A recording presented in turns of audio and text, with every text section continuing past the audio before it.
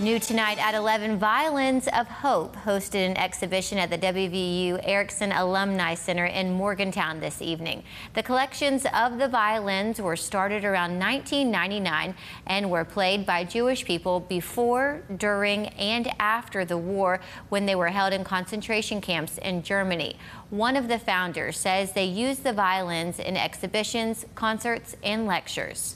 I think this is a very important thing because people forget their past. And once you forget your past, it's very easy to make the same mistakes which were done. And we see the situation today in the world, of course, also in Israel, and there are things that we should finish with. I mean, it's time we go on and do it maybe in a different way.